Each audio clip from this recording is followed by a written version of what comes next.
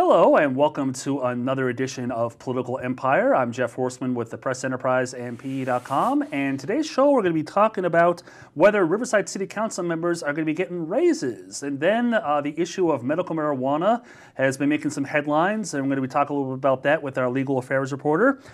First, Riverside City Council members decided January 8th to keep the same salary they've had since 2007. The council discusses its compensation every 2 years and it's not given itself a raise at any of the last three opportunities, citing economic concerns. Now, council members earn about $39,408 annually, and they are also entitled to health, retirement, and other benefits. So now we're going to be talking about medical marijuana because there's been some recent developments regarding that controversy here in the Inland Empire. And here to talk about it is Rich Diatley. Rich, how you doing? I'm very well, thank you. All right. So, Rich, let's start with Aaron Sandusky. Who is he and how does he factor into all this? Aaron Sandusky was sentenced on Monday to 10 years in federal prison. He ran G3 Holistics, which was a medical marijuana operation with a warehouse in Ontario and stores in Upland, Colton, and Moreno Valley, all shut down now.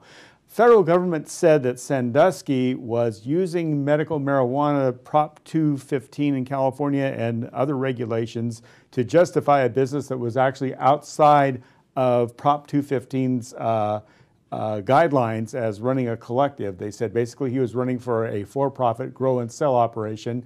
His supporters and Sandusky himself, of course, said, no, I was being straightforward about running this operation and was always forthcoming with federal authorities as I was interviewed and checked out.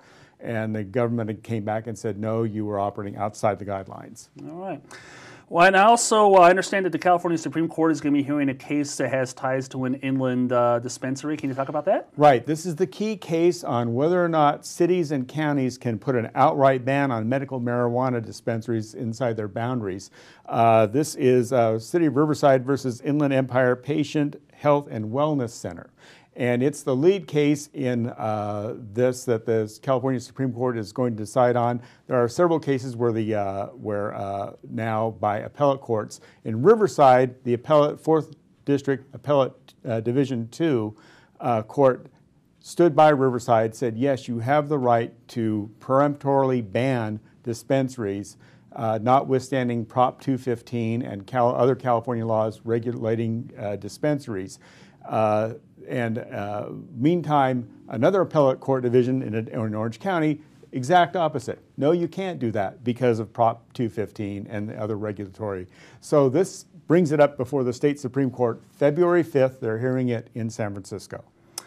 All right. Well, I know you'll be following that, so thank you very much for sharing your insight. And thank you for watching Political Empire. Be sure to check PE.com for everything happening, politics, crime, you name it, in inland Southern California. I'm Jeff Horseman. Thanks for watching.